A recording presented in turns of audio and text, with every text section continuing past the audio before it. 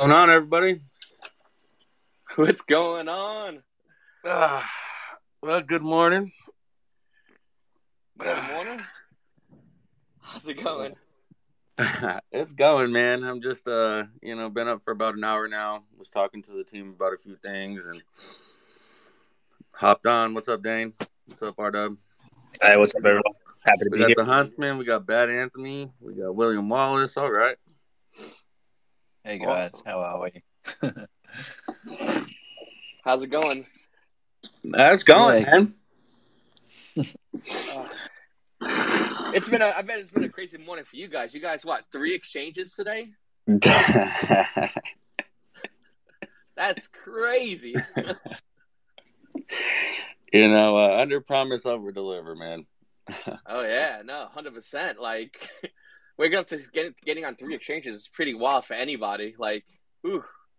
Oh, we ain't done yet. We're definitely not done yet. The There's a week, lot of planning. the weekend's not even over with. Oh wow. Yeah. Is R Dub good? Can he speak? Are you there, R Dub? hello. Yeah, sorry. Hey Joe, how are you, man? Sorry, I've just woken up like literally probably 3 minutes ago, so I'm just getting into gear. Yeah, it's like 5 a.m. over there where he's at. So, yeah. Oh wow. Yeah. How are you, Joe? Thanks for having us. Good. Thanks for coming. All you guys. Thank you. I appreciate all you guys coming on here. It's definitely been a run. I bet from everything from your perspective of just seeing how fast everything's growing. Because I started looking around a week and a half, I believe, and the growth has been pretty crazy. Um, it's been wild. And from your guys' end, I bet it's been even crazier seeing how it is on Telegram, Twitter, even YouTube. It's starting to spread like wildfire. And these things like this, I mean, it only gets crazy before it gets calmer. From what I've seen in past projects, and this one, it's even more due to things like what's happening today with getting listed on 3 exchanges and all this other stuff happening. So. I was wondering you guys could talk a little bit about yourself. Let me know some stuff about yourself. Let everybody else know what's going on, about yourself and how you got involved in anything like that. Okay, I'll go ahead and start it off. So, what's up, everybody? I'm Shiptoshi. I'm the owner of SquidGrow. I've been in the crypto space since 2011. My first crypto investment was Bitcoin. I got into it for the purpose of private poker rooms. I had a group of buddies that we'd play poker online, and Bitcoin was the currency.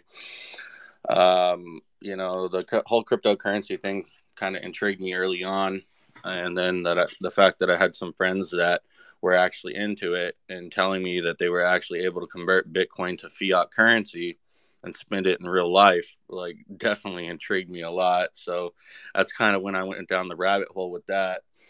Over the course of the next couple of years, I've invested in various, cryptocurrencies, some for a win, some for a loss.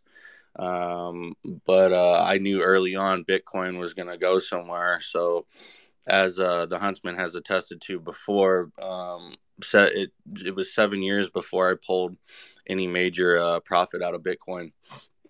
I saw where it was going, and didn't want to shortchange myself. Essentially, it's easier to hold for me than to sell. And honestly, I've ridden many projects to the top and all the way back down to the ground. It's just kind of the mentality that I have. But I'm sure people want to hear about the Shiba Inu story. So essentially, how I stumbled across Shiba was I had a good buddy of mine that was in the stock market, and there was one day in particular that he was talking about his stock gains for the year. He was bragging about 30% gains, and I was kind of laughing at him, telling him my portfolio swing that way, on a daily basis. And I think it really sparked something within him. So him and his friends started, looking into the cryptocurrency space. And it was August 1st. He started hitting me up. He actually was calling me talking about the Shiba Inu coin. It's the Dogecoin killer. It's going to be this. It's going to be that. And I'd never invested in Dogecoin for my own personal reasons. So when SHIB was, saying they're the Dogecoin killer, I wasn't entirely drawn to it, but my buddy was pretty adamant and persistent about it. So I decided I was gonna jump into it. There was 7 of my friends that were involved in it, and I thought it'd be hilarious if I bought more SHIB than all of them together. And that's over the next couple days. That's exactly what I did. And I mean, it was just a long-term hold for me. The strength of the community and how the community was forming. I saw a potential for a big rally. And that's exactly what happened with SHIB. SHIB was one of those things that when I first got into it, obviously I was upside down pretty immediately. And over the next couple of months, it started to grow in size. And some of my original buddies that had got into it, they started peeling profit almost immediately. Some of them dumped, which is obviously a big regret to them to this day. But there's a couple of us that still hold SHIB bags, and one of my buddies hasn't sold at all. Another one of my buddies is responsible for the first big dip in Shiba Inu, and I against my advice, he decided to start ripping profit the way that he did, and it didn't hurt the chart much, long term. But kind of fast forward, my buddy the Huntsman and some other friends, obviously I get my friends into the crypto. I was talking to the Huntsman about Bitcoin back in 2011, trying to convince him to buy it all the way up to, I believe, kind of 2015. And, so needless to say, I try to get my friends into, the same type of things that interest me. And, the Huntsman and I, we jumped into a project, and he was, if I remember correctly, he was just starting to get into crypto kind of heavy. And we jumped into this project, and it turned into who has a bigger bag type of thing. I'd wake up one morning and he bought more than me, overnight. So he was now wallet 1. I was wallet 2. So then I'd buy more than him. We kind of went back and forth for a couple of days, eventually leading up to the team rugging the project, which sucked. And I felt really bad for him and one of my other friends that I dragged into it because, they lost their money. And, essentially, trying to convince your friends to buy a project that doesn't turn out the way that you think it is, you somewhat feel responsible for that, their loss of money. And over the period of the time with the change in the space and, how all these other projects started popping up where they pumped to like $100,000 market cap, and then the dev team rugs and doesn't really give the community much of a chance, especially when there's strong potential for the project. With the strength of the community that's growing, and the dev team just decides to shortchange it and steal everybody's money, I started thinking about launching my own project. Although I've always been an investor, and I'm not a dev, and I don't pretend to be. I started looking into launching my own contract. So I found a contract coder on Code Mentor. He was one of the highest ranking coders there, and I had him code a series of contracts for me, with various names. I never ended up launching any of them with the exception of SquidGrow.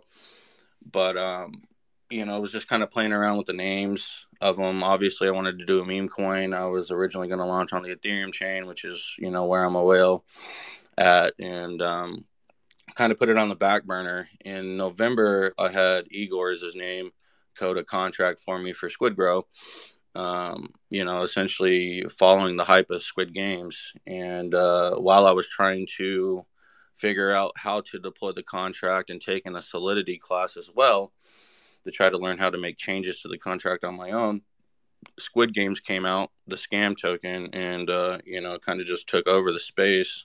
We all know the story with that. So because I was late to the party with the Squid project, I put it on the shelf and just continued, about my life, doing my investments and so on and so forth. But, in the crypto space, the scamming that was going on kind of got, more common. And eventually I ended up in a private whale room with RW. and got to talking to him on a more personal level.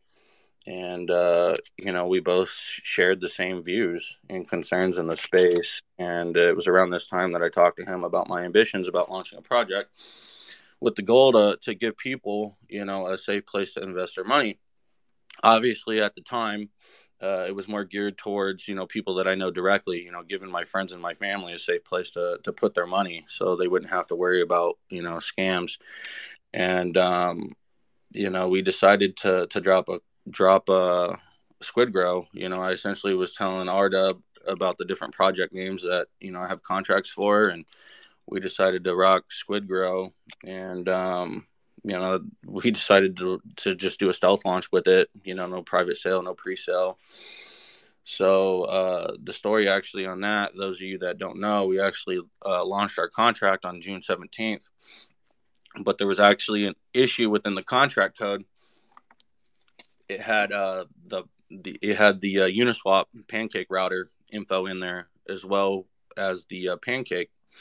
And almost immediately, we started hearing people were having issues selling. So after we looked into it and discovered the issue, we had to announce in our Telegram group we were going to disable trading so nobody else could additionally buy.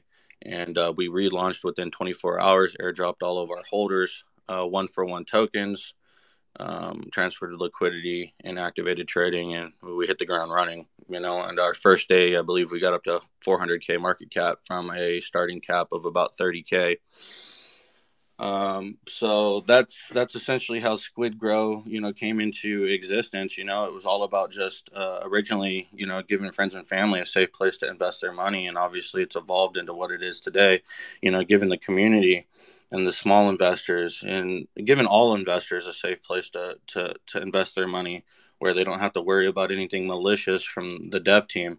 Those of you that you don't know, liquidity is locked for a year.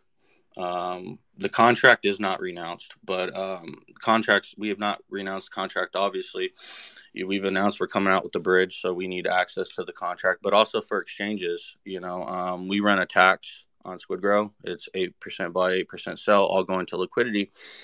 And to get listed on these bigger exchanges, you have to whitelist their addresses. And if you don't have access to the contract, that's just one of the drawbacks. You essentially can't list on exchanges if you don't have access to the contract. So by renouncing it, it would essentially kill any ambitions that we have to, take this all the way up to the top. So with that being said, SquidGrow Joe, I'm kind of long-winded at times, especially when I get going. I'm gonna pass it off to RW, and if we have any additional questions for me, we can come back. Thanks, Shib.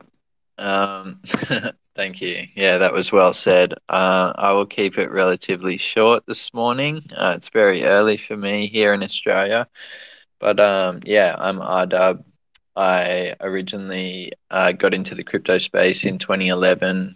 At that time, I had bought some Bitcoin, and obviously nowhere near as much as Shibtoshi at that time. But definitely got it pretty cheap, and I actually still hold some of my original Bitcoin there. But yeah, over the next many years, I kind of traded top 200 coins on and off until I landed in the BSC space approximately 18 months ago now.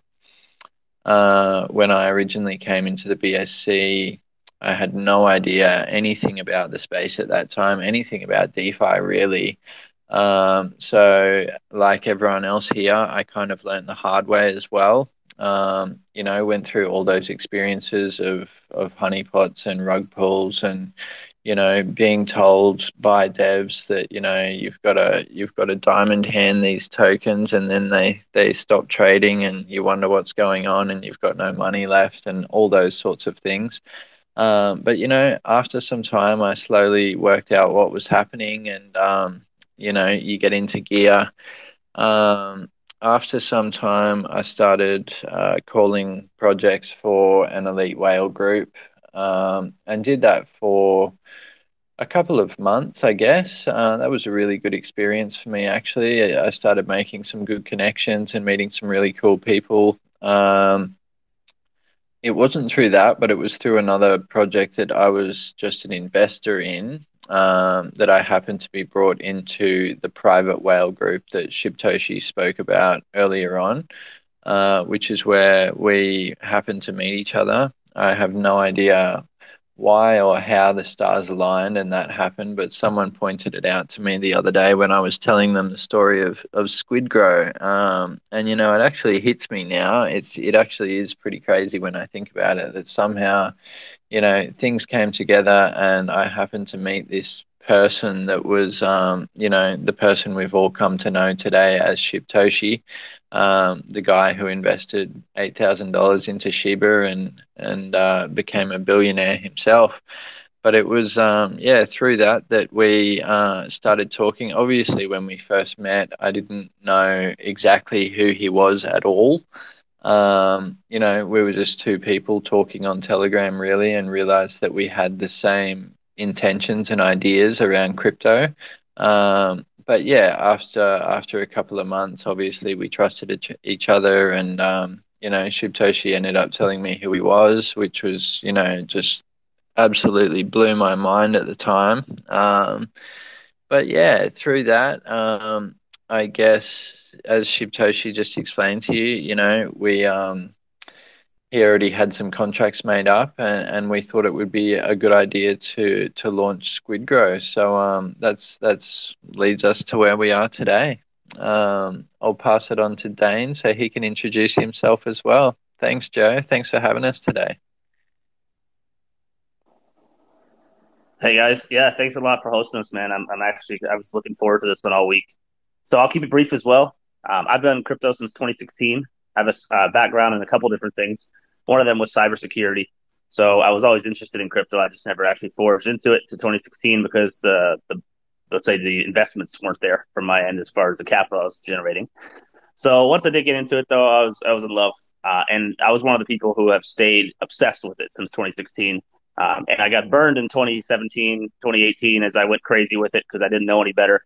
And then when I did that, I learned technical analysis, and I fell in love with DeFi very early on in actually 2018 when Ethereum was kind of all on the back end with Solidity, and there was no pretty wallets or dApps or anything front end like that.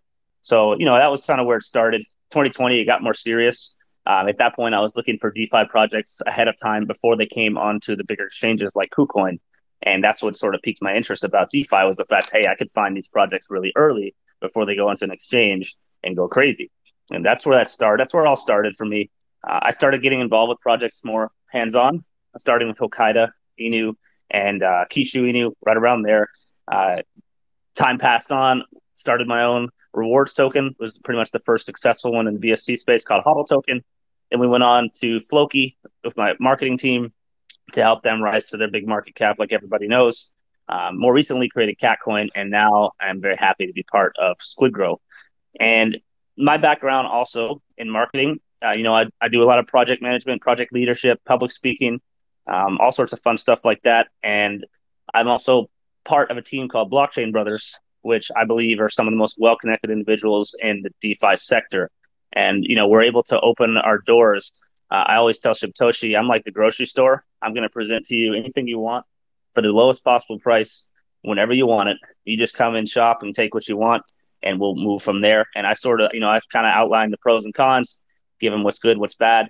And, we sort of formulate a plan on a day-to-day and week-to-week basis that we can run with and keep this machine moving.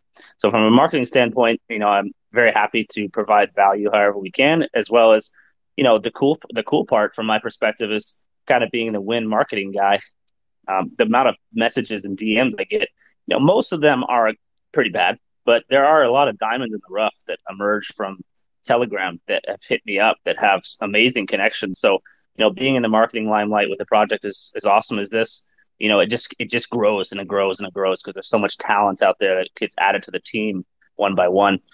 So that's a bit about me, and I think that's enough. So let's move on from intros and get just a little bit more grindy details of the project and whatnot. Yeah, so thank you for the introduction, by the way, guys. I'm in pumped nonstop about this AMA. Just to have you guys talk to everybody because you guys always give a lot of great information. And any questions people have, we're going to say at the end of this AMA in case anyone wants to ask any questions, because I know the community has asked a bunch of questions. I tweeted out the other day if anyone has questions, and some people actually hit me with some of them. One of them was, why did you guys choose the SquidGrow name? And what do you say to like a holder who thinks there could be anything negative with the Squid Game Netflix show? And is there anything like legal that you guys worry about as far as that? Okay, so I think each of us will kind of touch base on that, but I'll lead with it. So, as I said, in November of 21, I came up with the name for SquidGrow. It was around the time that Squid Game's TV series on Netflix was kind of taking over. And when you're looking for, a meme project, obviously I've made a lot of money in meme coins. I'm a very strong believer in them. You're looking for something that, has hype and something that's memeable. Obviously, I wasn't going to come out with a project and call it Squid Games. There's intellectual property rights associated with that name. So I didn't want to run into any legal issues with the name per se. So we threw Squid in there, or I threw Squid in there, and then, grow, the ability to continue to grow and move up. And, was kind of why I threw the grow in there. At the time, there were some other projects that were kind of doing well. So, I kind of jumped on that train, if I'm being honest with you. I took, two big positives, in my opinion, which was Squid Games. It was all the rage, top stream TV show on Netflix, really huge. Everybody was aware of it. And grow, grow has a couple different meanings, as I said. The name itself, implies growth. And also, I obviously wasn't the first one to come out with a grow coin, but the grow coin at the time was doing quite well. So I took two positives and made it into one. That's how I came up with the name SquidGrow.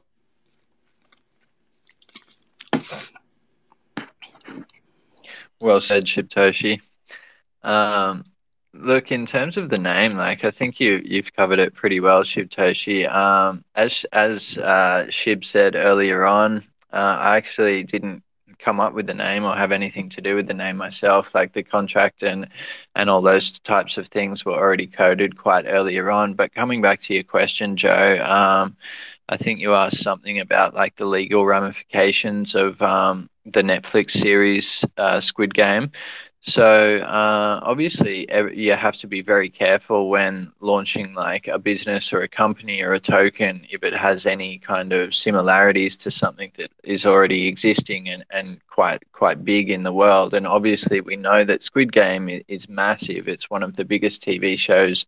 It's the biggest TV show ever in South Korea, if I'm not wrong.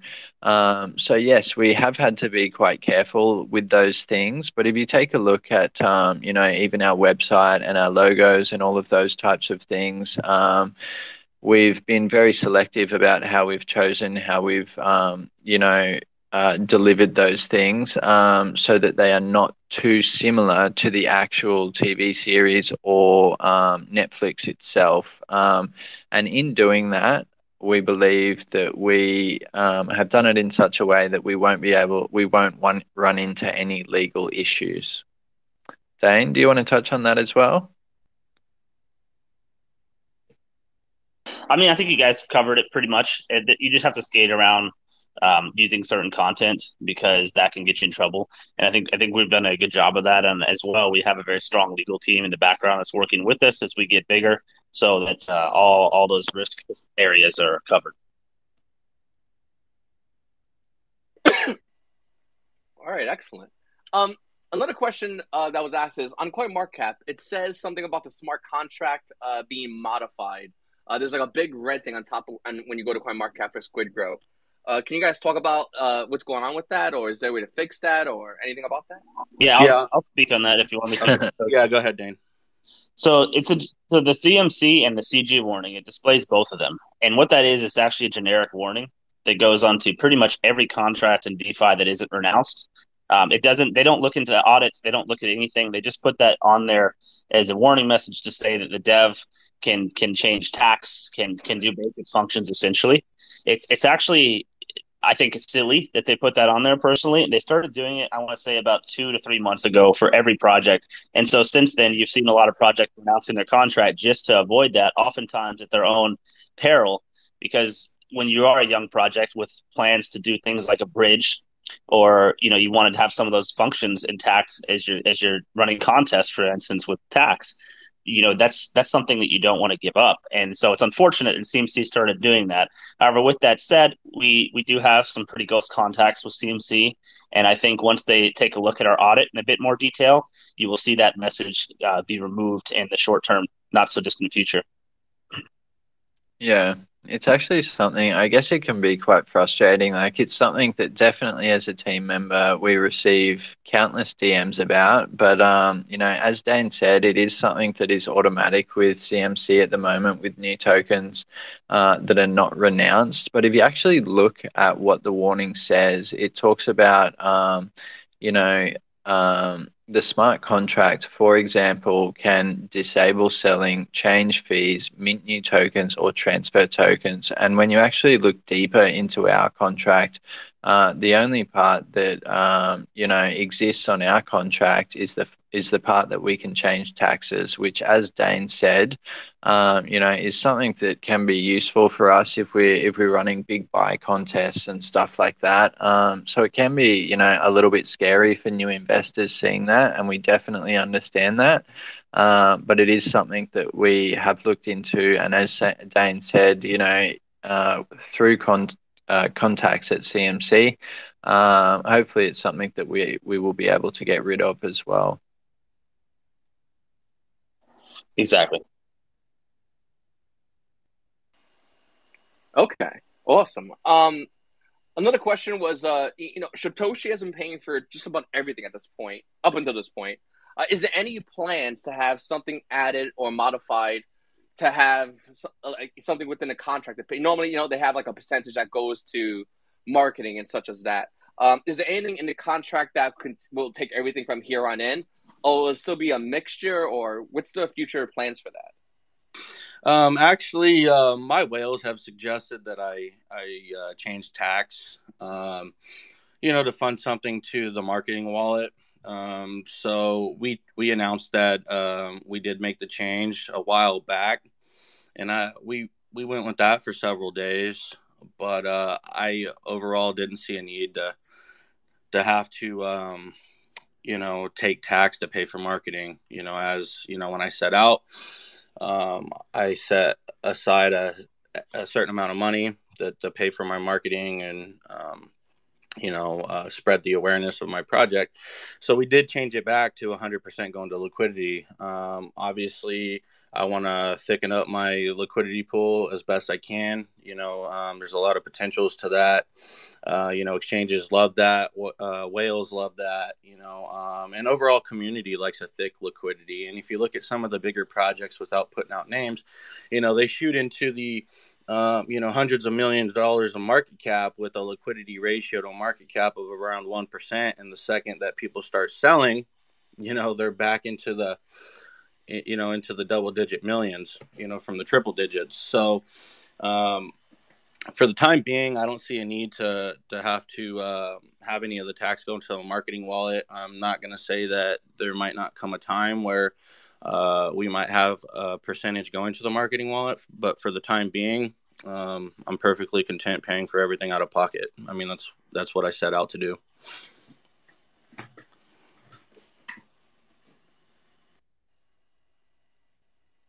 Awesome. Another question, someone that was brought up, I think it was brought up on Twitter like last week. Someone said that there was a movement within the deployer that liquidity was removed and put back, and they were trying to allude, but they didn't say anything directly, but they were alluding to some nefarious actions. And then after a while, they came back and said, "Oh no, everything was put back." Can you explain about the movement within that wallet? Yeah, I'll go ahead and touch on that, and then let Dane as well, because that was a movement that I made. So first of all, we offer liquidity staking. So With liquidity staking, any of our investors are able to add to our liquidity pool. And if those investors decide to remove their liquidity from the pool, it comes out of it shows on the contract that they are removing liquidity. So there is that. But in regards to what I think the FUD was about, because I actually addressed it on the tweet, our Cake LP staking earns, our liquidity staking earns Cake LP, and that Cake LP goes to the deployer wallet. And the Cake LP is different from the locked liquidity. As I said, our liquidity is locked for a year, but the Cake LP is essentially unlocked liquidity. And there's a couple different things that you can do with that. You can burn it, you can add it to the liquidity locker, which I've done numerous times, or you can initiate a buyback on the chart with it. So in the particular movement that you were talking about, the Cake LP that was in there, there was about I want to say $300,000 in Cake LP sitting in the deployer wallet. I used 113,000 of the Cake LP to do a buyback on the chart after discussing with some of my investors, and I pumped the chart 113 grand. We met a new all-time high, which was quickly sold down on, but it went to the chart. Everything's on chain. Nothing was transferred out to like personal wallets. The tokens that were purchased go towards our staking pools for our investors. So all in all, it's a benefit, in my opinion, to the investors. It allows us to accumulate additional tokens to feed our high APYs that we offer on our coin staking and LP staking. And, it pumps the community, a buyback like that. And that actual buyback, which was actually a little short changed. It was a $99,000 buyback, followed up by a $13,000 buyback. That buyback kind of went viral. It was circulating all over the internet. But everything was on chain. Nothing was transferred to a private wallet. Everything was done for the community. I do know that there was some blowback on that. Some people didn't like it. The community loved it, but the investors or people that are not involved in the project definitely had an opinion about it. So with that being said, I'll let Dane go ahead and step in at that point. You explained it perfectly, Satoshi. So nothing really to add there. The only caveat is everybody likes to be a blockchain expert, right? Like everybody likes to go into BSC scan and do a little conspiracy theory detective work every now and then, myself included. And when you do that, if you don't have the information that was just presented, it looks like they're pulling liquidity from perhaps the locked liquidity locker. And that's, I think, what scared people is they're like, oh my gosh, the project can remove liquidity from and it's supposed to be locked, so that they panic and think that we're withdrawing liquidity, or at least we have the availability to. And oftentimes they see that alarm bells go off. They don't even look to see that it was all put right back into the project. With that said, we want to prioritize strengthening the liquidity pool. That is number one priority for us, in fact, and we're looking at ways to do that as time passes beyond just tax. So that is important to point out, that we are aware that we could add more, we can figure out ways to do that. So yeah, I mean, it was perhaps not the best move from a perspective of a new outside investor looking at that on chain, but when you see what it actually did for the chart, I think it was very well received. However, with that said, we'll make sure that we calculate any moves like that in the future, with a lot of advice before we move forward with anything like that again.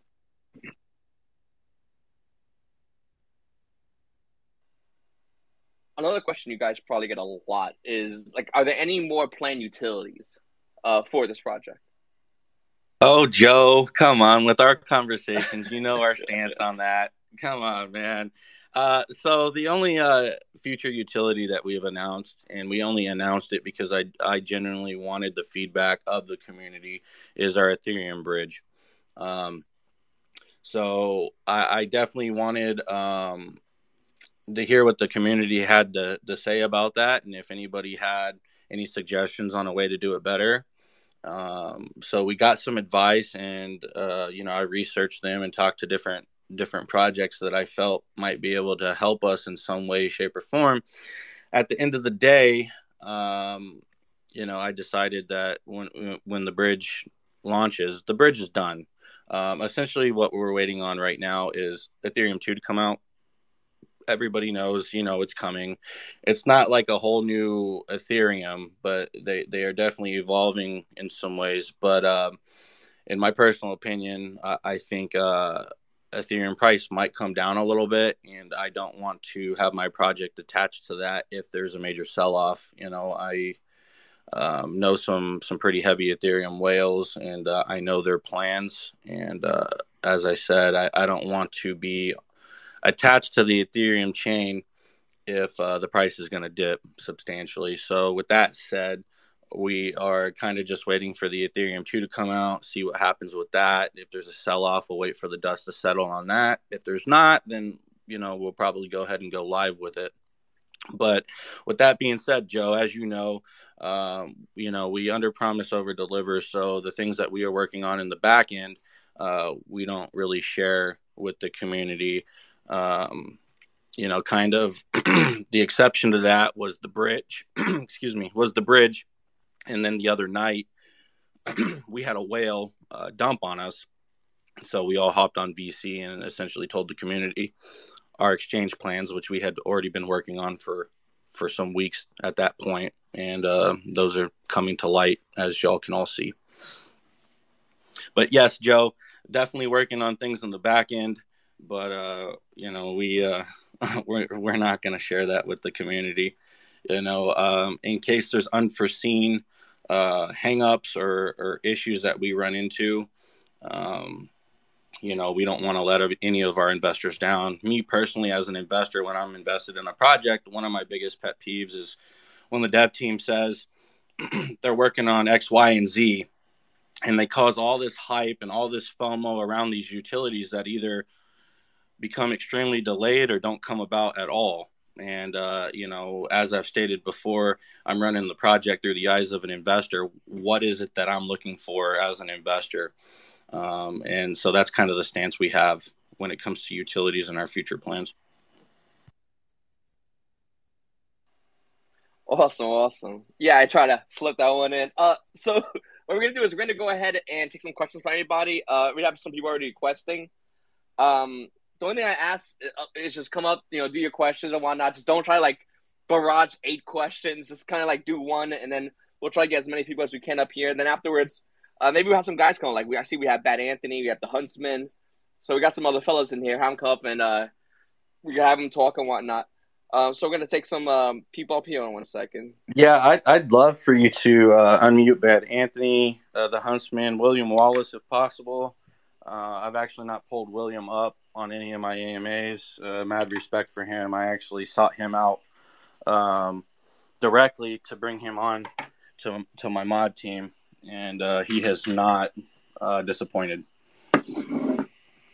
Yeah, William Wallace has been amazing. That guy, he raids 24. I don't know how he sleeps. He raids 24/7. Absolute mad. Kind of funny. So his default is obviously Braveheart. And then he's been in many, many projects that I've been in. So the first time I actually spoke to him, I was kind of laughing because, you kind of associate, the person you're talking to on Telegram kind of with their picture. And, I was kind of expecting Mel Gibson.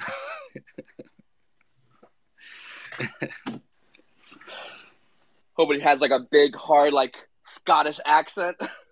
Yeah, definitely. So we have Dizzle. Dizzle, you there? Hey, I'm here. Can you guys hear me? Yeah, I can hear you, buddy. All right, good. I'm gonna try to be sensitive to everybody's time. I just want to say I love this team. I love this community that we're building. Right, I joined on July 31st is when I brought my first bag of SquidGrow. So yeah, I have many questions, but to be sensitive to everybody's time, I was wondering, can I ask 2? Is that all right, Joe? Can I ask 2? All right. Yeah, all right, sure. Cool. All right, cool. All right. My first question is, we have a huge supply of SquidGrow, 610 trillion. I was wondering, is there any plans to remove any of these from circulation, or is that going to be amount that we're gonna have going forward? I think you're actually referring to our circulating supply. Yes. Total supply is 1 quadrillion. But to Yes. answer your Circulate. question, currently we do not have any plans to do any burns. You know, in the long end, it helps the price a little bit, but everybody seems to think if you do a token burn, it pumps the price. But in reality, it actually doesn't do anything for the chart. And at the stage that we're in right now, that we are trying to achieve the goals and ambitions that we have. Those tokens are definitely needed for things like liquidity pool, staking, coin staking, exchange listings, things of that sort. So, if we start actually doing burns, it could limit, the APYs that we can offer the community in the long term. If we start burning down supply. The other thing too with burning is that we've run a bunch of numbers on what we have available to burn and what impact it would actually have, and it was something we've explored pretty thoroughly. With that said, because we deep dived numbers on what it would do to the liquidity ratio and all those good things, and unfortunately, the impact is very negligible. Even if we were to burn pretty much our entire treasury side, you're only looking at a very small increase in liquidity pool ratio to market cap. And then that leaves us with just less flexibility, as Satoshi said, for the things that we have coming that we need those tokens for. Yeah, we were actually talking about burning the remainder of my team allocation the other night, and we ran numbers, and it would not help the liquidity pool very much at all. But it was something that I was willing to do. But after running numbers, I think those tokens could be better utilized to go into our staking pools or something of that nature, or towards an exchange if need be, instead of just burning them out of circulation. All right, cool. Nice to hear it. Nice to hear that. And that's going to direct to my next question. We was talking about staking. We know you guys motto is to under promise, over deliver. So with the staking thing, I know one of the AMAs you like, one of the pet peeves that you have is companies that have you lock up your staking pool for a certain amount of time, whether it's 6 months a year, whatever it is, and you guys, the community can unlock and lock the stake whenever they want. So my question is, with the staking, it's basically a two-part. With the staking, is there plans to like give more of rewards to holders that stake, but besides giving SquidGrow, I'm sorry, besides giving SquidGrow, and there's a countdown counter on the staking pool, and I wanted to know what that countdown clock was. Okay, I'll go ahead and address that. So, currently there's no plans to reward our stakers in anything other than Squid. I guess you might be alluding to like maybe BNB or BUSD rewards. At this time, we do not have plans to do that. And to answer your second question, the countdown timer. So our staking pools are ran on a 30-day clock. So essentially, at the end of the 30 days, the staking pool ends, and we reassess our APYs that we offer. Obviously, when we first launched on our coin staking, we offered over 200% APY. And at the end of that staking period, the first 30 days, we had about 40% of total supply staked.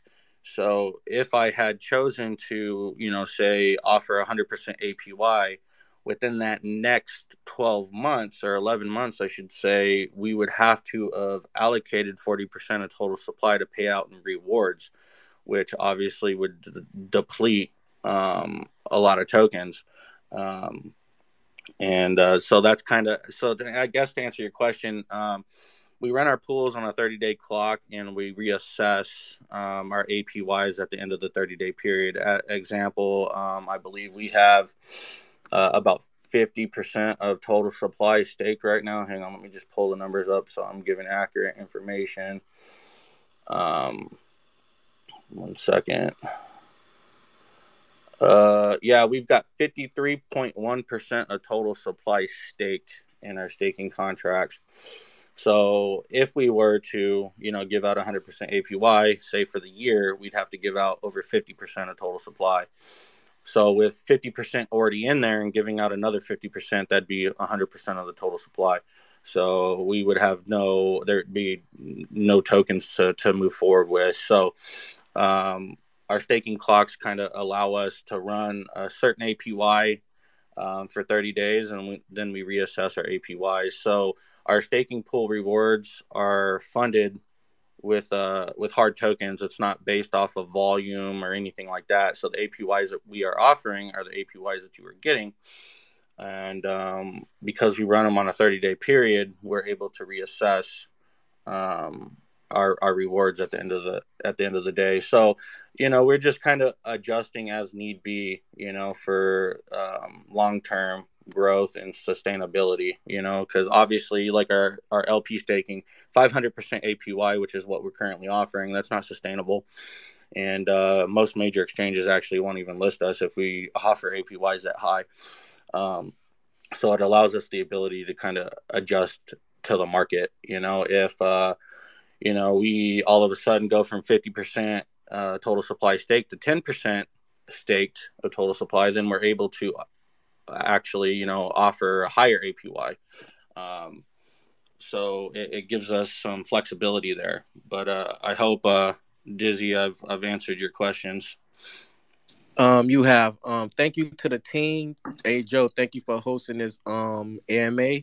And hey, SquidGrow to the moon. Let's get it. That's right. Make sure you're suited up, man.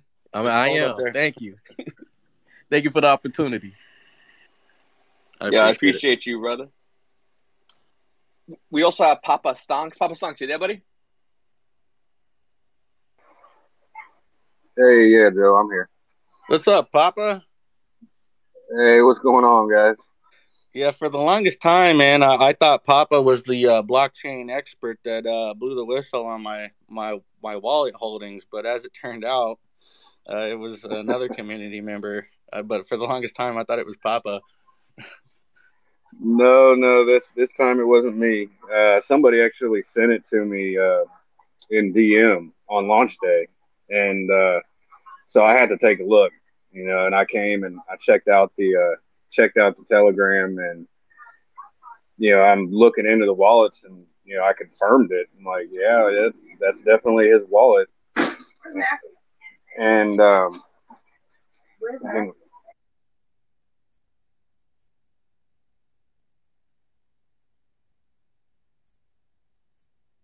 But anyway, Papa, let's hear you say a couple things, bud. I didn't mean to distract you with my statement. No. Sorry. My wife just walked in, so she was asking me questions. Yeah. So I got to know Satoshi just talking to him, in VC, and realized the potential that this project has with how real he actually is. This guy is so down to earth. It's ridiculous. I talk to him in DM all the time, and when the whole liquidity issue came up, I was getting tagged in so many private chats about this, and sent DMs, and everybody asking me what's going on, and I had to explain to them, like, okay, well, first, you've got a ton of whales that are staked in LP, so when somebody removes it, it's going to show. And second, you can trust this project. It doesn't matter what CMC says at the top of their screen. It's the person running the contract is the one that you got to worry about, and you have nothing to worry about here.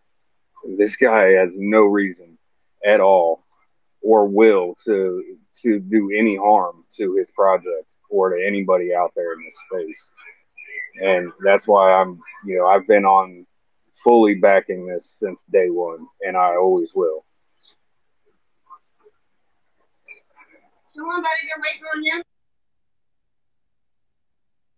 Thank you for your support, Papa. Of course, brother. Of course. And if anybody has any questions about staking or anything like that, My DMs are always open. I spend most of my time in there. So just DM me and I'll walk you through. If you have any questions about anything, just let me know.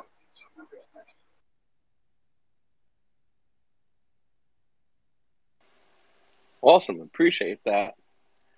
I'm trying to invite up Anthony and Huntsman and hopefully William Wallace. Send the invites, so hopefully they'll come up in a bit. But listen, Dane, RW, Josie, anything else you want to say about the project and everything that's happened so far? I mean, I'll just say, yeah, go Dan. Okay, so I'll just say that we're getting warmed up. We're just getting warmed up. 3 exchanges in a 48-hour period were just announced, with more to come. We can't control the timing of all of them entirely, so they are coming though. And the cool thing about exchanges is sometimes you see an immediate pump for them, sometimes you don't. But when we get on these more tier 2 and soon enough tier 1 exchanges, you put yourself closer to being paired with a macro, and that is Bitcoin. And so when we do have a little bit of a proper market recovery, up into the 30s, whether that's next spring, whether that's this year, whether that's whenever, it's going to be much more closely paired to that versus if you're just isolated in DeFi. And oftentimes projects in DeFi will wonder why they get left behind. And that's a big part of it, is they're not really on any reputable exchanges where there's organic volume. So, the cool thing is there's that, and there's also the fact that we have a lot of marketing tricks up our sleeves, as well as utility to come out in the future. And when that does, and you're on those exchanges, the movements that you make have a larger impact because they're kind of echoed across bigger market exposure. And that can drive the price up really easily, to be honest, when you have that. So, yes, you can get pulled down with Bitcoin a bit more, and you're sort of along for the ride, but also it can go the other way. And, the bear market that we're in, maybe it gets a little worse, maybe for a little bit, but for the most part, we're getting through it.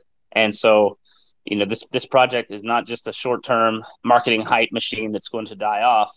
We've got long-term vision for this.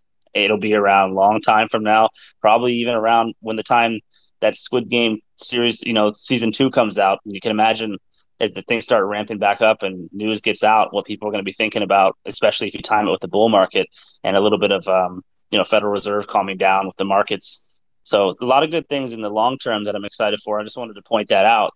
This is not just something where, hey, oh no, we didn't do a 2x on our 3 exchange launch. But, it's just the beginning, and exchanges are just a piece of the puzzle.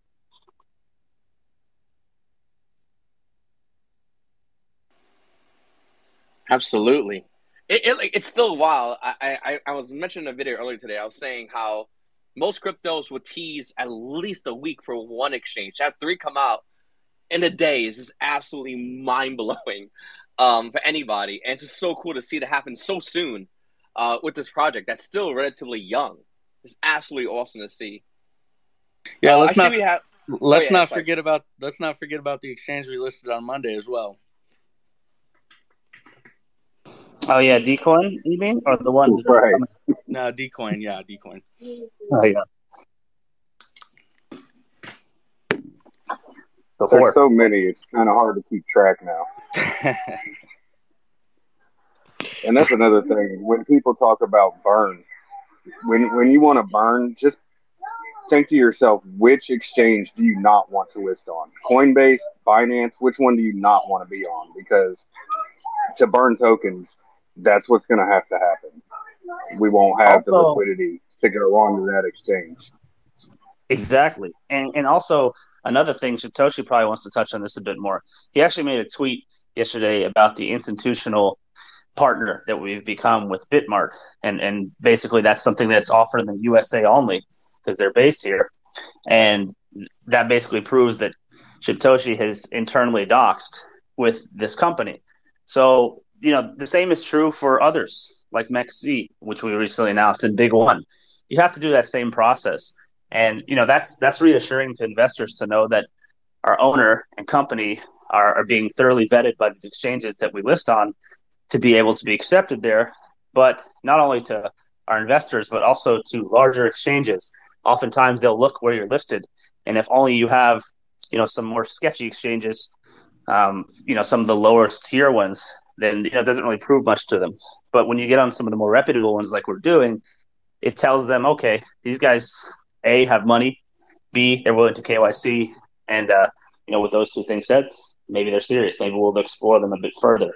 So it's essentially your key card to get onto the tier ones that everybody wants, and I don't think it'll be long till we're till unveiling some of those, and I'm excited for that. I love exchanges, so there's no secret there. So that's something we'll always be working on in the background, and whether or not we have 3 in 3 days or 3 in a month, it's something that we'll always be exploring. So you just gotta buckle up for that ride alone, let alone some of the secrets that Satoshi has for you guys in the coming months.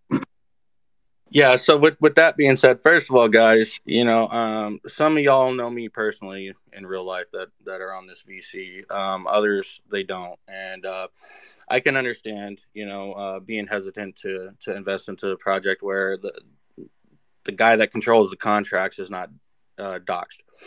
I have my personal reasons for that. I have a pretty substantial net worth.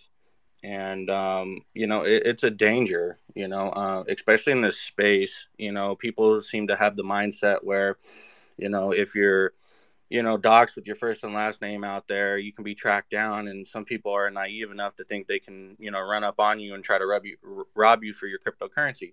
So there's that. I've also got to protect my friends and my family as well.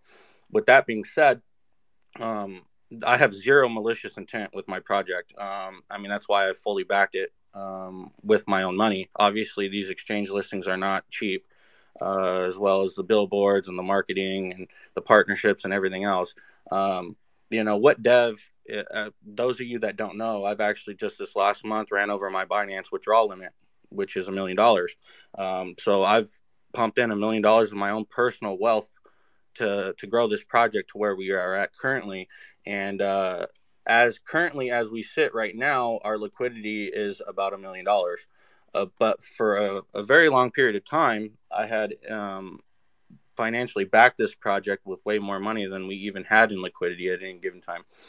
And so with that being said, although I'm not publicly doxxed, I'm institutionally doxxed with these exchanges, Bitmark being one of them. And Bitmark is regulated in the U.S., which is where I am a citizen. And you best believe that, if anything went sideways, Bitmark would not hesitate to give up my KYC institutional to the government. I provided bank statements, I provided utility bills, phone bills, government IDs. I'm fully I'm institutionally doxxed, so that's a little more. It's a little greater than just a simple KYC where you just provide your ID. Just touching base on the Bitmark listing on the institutional level, I messed with that paperwork for about 6 hours. Providing documents, filling out information. It was not an easy task. And I watched a YouTuber's video the other night, actually last night, and that was something he had brought up, the fact that I'm not doxxed. A lot of people want to see first and last name, and he did touch base on the institutional doxed with Bitmark. But in addition to that, these big exchanges, I am also institutionally doxed with them, meaning that I provided all the same information, bank statements, government IDs, so on and so forth. So although I'm not publicly doxed, I am internally doxed with the exchanges.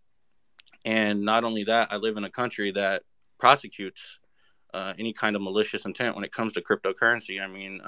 Look at what just happened in Chicago with those young kids that, stole $2 million from their NFT project. They were federally arrested and prosecuted. So, hopefully that gives a little reassurance to the investors. It's not that I don't want to put my face out there, but it's a security risk. I like to continue living my normal life, and not have to look over my shoulder and worry about somebody tracking me down. Hey, and plus on top of that, someday when this project becomes the most talked about crypto in the entire world, I'm going to be able to sell your information to TMZ. So. Oh, you better shut the hell up. That's fucked up. You would never. You would never. No, I wouldn't. Maybe. But yeah, I mean, yeah, guys, so I tweeted the other day, the liquidity lock last night, the liquidity lock and the institutional verification. Obviously, when I was responding to BitBoy, I cropped out Bitmark because at that time we had not announced the exchange listing. And then last night, I obviously screenshotted the institutional verification that I have with Bitmark. And that was kind of met with some FUD saying, oh, that could be Photoshop, this, that, and the other. But I mean, if anybody goes onto Bitmark and applies for an institutional KYC, I mean, they can see the amount of documentation that's needed to obtain that. It's not just an ID. I mean, you need, to verify addresses. You have to verify everything but your social security number, essentially. So bank statements, bills. Let me just say this, Shibtoshi. Everyone in the crypto space is taking a small amount of risk when it comes to investing, right? We're all here knowing that there's going to be potential risk in any project, and all you have to do is look at those influencers and look at the people who are part of this project. Every single person who is part of this project has a huge reputation to uphold, and no one would put their reputation on the line for a small value of money. So I think the biggest thing is just the community that is backing you. There are plenty of people. I'm scrolling through this list of people in this AMA right now, and I see tons of people in here who personally know you. So it's just an added benefit to the early investors who are not worried about that kind of stuff, to give them an opportunity to load up their bags, because once this little CMC garbage gets removed off the top, and once people realize that this squid token is far better than anything that's on the market today, it's going to catch on like wildfire, and people are going to stop worrying about a scam, and they're just going to start aping in. And by that time, you better hope that you already filled your bag as high as you can.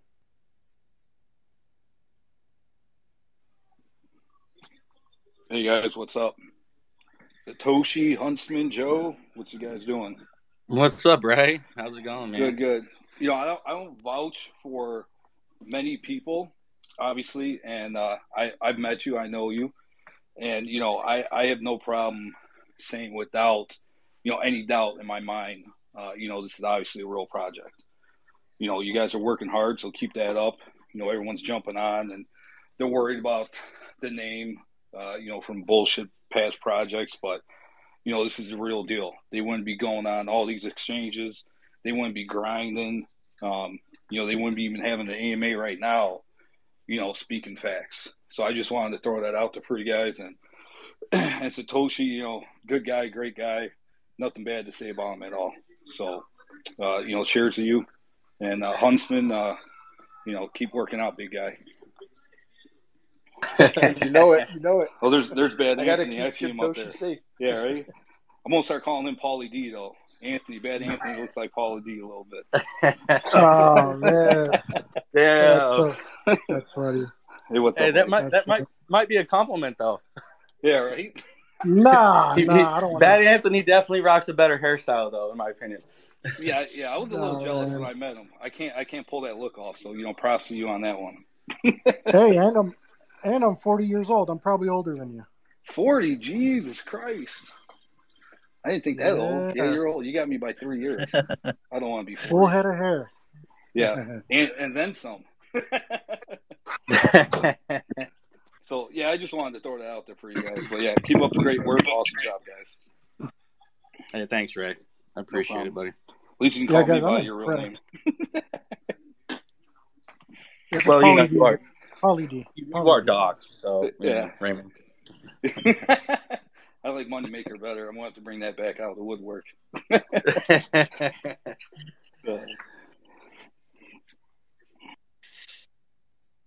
Yeah, guys, I'm impressed by the team. Pretty much how well spoken you guys are. Like, I just got into crypto in 2019, so I don't really know all the ins and outs of everything. So I don't know. I don't really do technical analysis, but I do fundamental analysis on projects. And it's pretty much I look into the team, I look how they speak in the AMAs, and I look at their background and their history. And you guys just have it. You guys all have it. Shibtoshi, I know personally. Dane, I haven't met yet. The Huntsman's a beast. Airdub, you guys are just all real knowledgeable, and it's easy to get behind a project when you see this, and so it's easy, man. It's the community is crazy, retweeting. Everybody's retweeting each other. Everybody's supporting each other. It's just bringing more awareness to, just giving confidence to other investors trying to get in this project. But yeah, guys, it's an honor to even be up here and talking. Thanks, SquidGrow Joe, for hosting this space. Yeah, man, you guys are all great.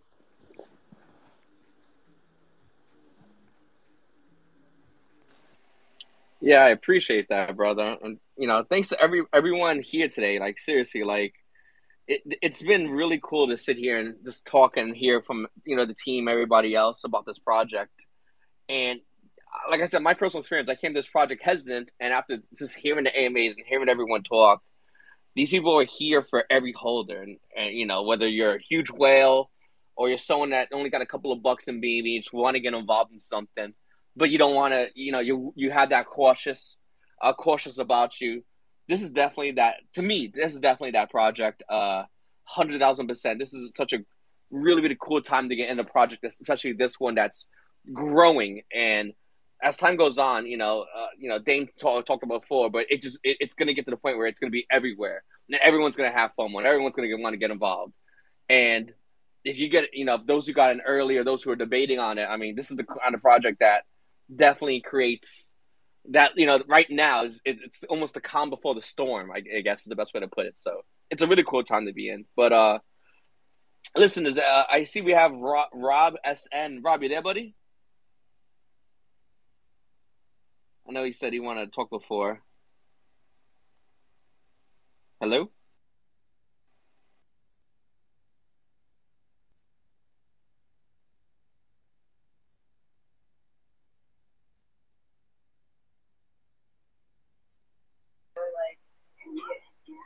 While we're waiting on Rob, let me just say something real quick. It's unfortunate that CMC has to put warnings like that stuff up at the top of the screen. But, it just goes to show how little people know about the crypto space and why those warnings are put up there. And they don't understand them. From all the DMs and all the screenshots that people post about it, it really shows why they put that up there. And as far as photoshopping, Bitmart application, you can Photoshop that all you want, but you cannot Photoshop the actual listing. So when you're actually listed, that shows that KYC was done. So I don't get where people would think that that could be faked. Yeah, I mean, exactly. When you list on an exchange like that, you have to do an institutional KYC. I mean, there's no way around it. So, I mean, that's just another fact as well. Yeah, for sure. And as far as not releasing, future utilities coming up, it's the under promise and over deliver. And Joe, you should know all about that from another project that over promised and under delivers.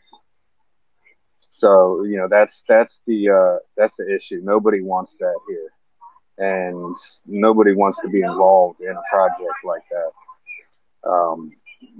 It's unfortunate that other project did those sort of things, but it's a learning lesson for all the others coming in the future. This is how things should be done. Absolutely. Yeah, no, trust me. Man, at this point, I can write a book about literally titled "On the Promise and on the what I'm trying to say. Like it's kind of crazy what's happening with other projects, and it's not just even one. It's just so many other ones, but definitely one big one in particular. But yeah, no, these guys. I mean, on this team, it's they say they're going to do something, and I mean, boom, it's happening. It's constant, and that's something that's a huge breath of fresh air. Is that honesty and straightforwardness that you see here compared to some other projects out there? Absolutely. I think that's everybody. Yeah. All right. So we're gonna be wrapping this the AMA up. Once again, I just want to say a huge thank you to Satoshi, Dane, R Dub, Bad Anthony, Huntsman, Ray, everybody. Thank you so much, everyone. Coming. Wait, William Wallace, is that you, buddy? Yo, I'm gonna do my best American accent. Can you guys hear me? There he is. Do the Scottish one. We need a Scottish. My Scottish? No, I'm not gonna bring out the Scottish one. I'm doing my best American accent. Hopefully, it's coming out all right. Can you guys hear me? Yeah, he William Wallace is a workhorse, man. Sound like a gangster move.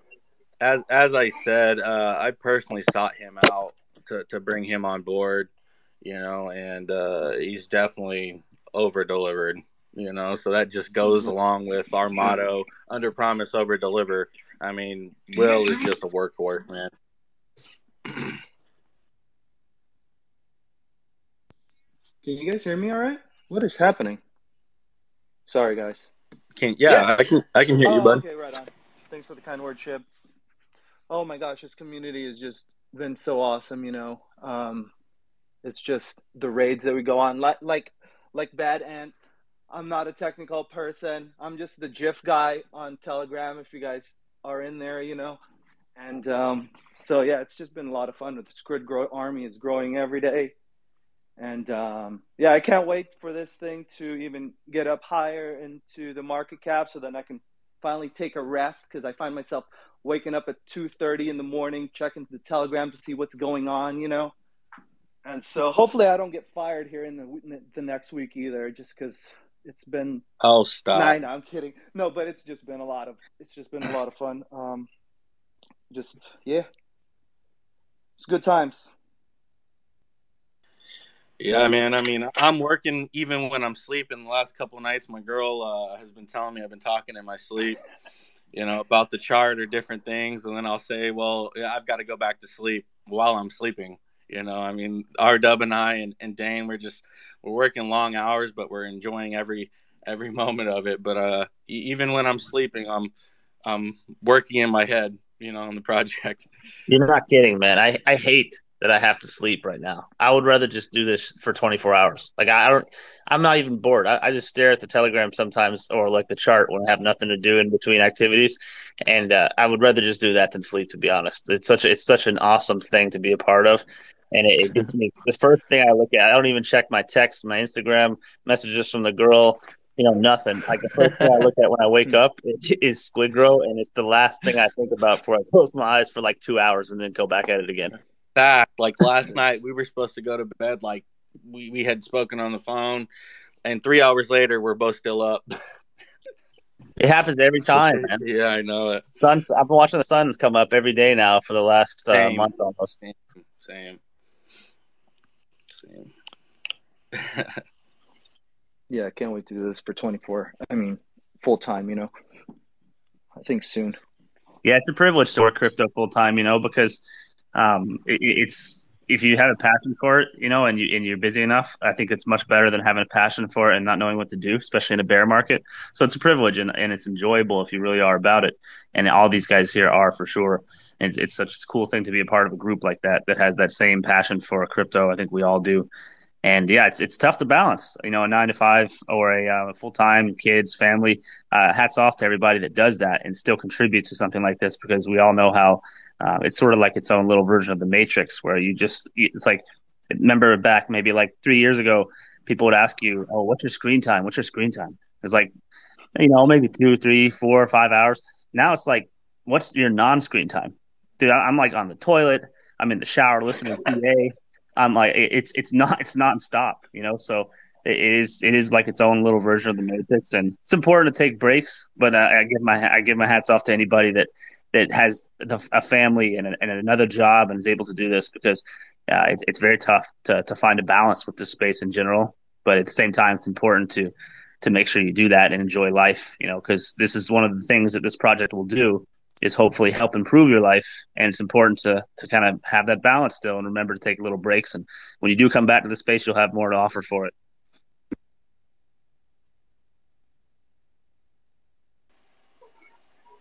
Definitely. I just tell my wife I do this so I don't have to work again. So this is what I do. That's exactly it. That's exactly it. It's the way out of the system. We always say, like, the government is sort of like a company, and people that are working in typical career paths are sort of the employees, not only for their career but for the government. And you get more money through your jobs, through raises and pay raises over time, but inflation goes up, housing prices goes up. You're stuck in that system, and typically when you do better, your expenses go up. So you're still no farther along than you were. You just got bigger, maybe better things. But man, crypto is that thing that, it really does offer a chance at financial freedom, to live the life that you want, to work from where you want as a nomad. There's so many different paths you can take. And I think that's a beautiful thing. And it's one of the most unique things about the industry. And for coins like this, you can't get this from major altcoins in a short amount of time. These are much more quick, much more volatile.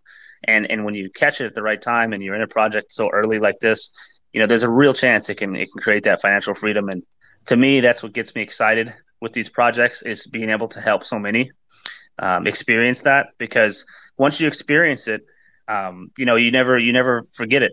Like I've remember the first time I made $100,000, about 2 years ago, jumping up and down my apartment. I'd never seen that much money in my life. I'd busted my ass in various jobs, bartending, real estate, training, all sorts of stuff, and never once saw more than like a couple thousand in my bank account that I didn't have to pay out. And it was a great feeling. And then, losing it, as we all have in crypto multiple times, that was a terrible feeling. But I knew when I lost it, that was maybe sad for like a day. I knew that I could never go back. I could never go back to the 9 to 5. I was red pilled with crypto, and this is the only way forward. And so I think we're all in that sort of fight to get to that level. And it's very inspiring to see someone attain that, like Shibtoshi and some of his friends. And it's so cool to see that he wants to give that to others, because for me, that's probably the greatest gift in life, is to be able to live the life that you choose without having to do something that sucks away most of your energy and time, and ability to spend time with your loved ones. I mean, what else offers you that, aside from maybe some organized crime or something like that, or winning the lottery, or going to a casino and throwing a couple $1,000s on a roulette table. Like, what else offers you that? So for me, it's so cool to help people sort of achieve that dream. And I think we're going to change a lot of lives as we move this project forward. SquidGrow Mafia in the house. That's right. Hey, Joe. So I'm not sure if you'd like to speak or not, but I see Crypto Control in here. If he'd like to jump on, I'd be happy to have him. His video is actually the one that I was watching last night, where he had spoken about the institutional KYC and he raised some pretty solid questions. And although I spoke to him, I believe yesterday at length, if he's willing to hop on, I've got time. Yeah, I sent him an invite. I'm not sure if he's gonna hop on or not, but I did send him an invite. Hopefully, he'll be able to hop on and maybe wants to talk and whatnot. But, yeah, I mean, there's a lot of crazy things happening in crypto constantly, and this project definitely has been solid from like right off the gate, which has been such an amazing thing to see. From like I said, there was a project today that came out that already is having issues. It just debuted, and it's having issues. And in this project right now, every single day, I mean, you go into Telegram, it's no matter what time you go in there, 2 a.m, 4 a.m, Wallace is raiding out there with the boys, and it's absolutely mayhem. It's amazing to see that happen.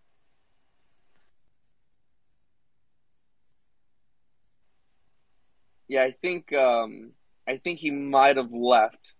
Yeah, if anything, I'll reach out to him and try to hit him up and try to, if you want to connect you guys together and whatnot.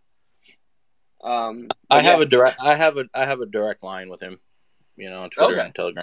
And as I said, I spoke to him the other day on the phone. So, All right, awesome. Well, listen. With that said, I'm gonna wrap everything up. I just want to say once again, huge shout out and thank you to the SquidGrow team. You guys are absolutely killing it right now. Shout out to everybody, William Wallace, Huntsman, Bad Anthony, all you guys out there. Even to everybody in Telegram, just rating all the time. You guys are absolutely amazing. Everyone on Twitter, on YouTube, social media, all over the place. Bringing more holders in. One of the things that was said, I think it was on Telegram. Everyone says we are the bull run. They're not wrong. Like, it's so true. It's absolutely insane. No matter what the market is, SquidGrow is doing its own thing, and it's just doing such a great job at it. So, once again, I just want to say a huge shout out to everybody out there, and definitely huge shout out to the team for coming here today and talking to everybody. Appreciate all you guys.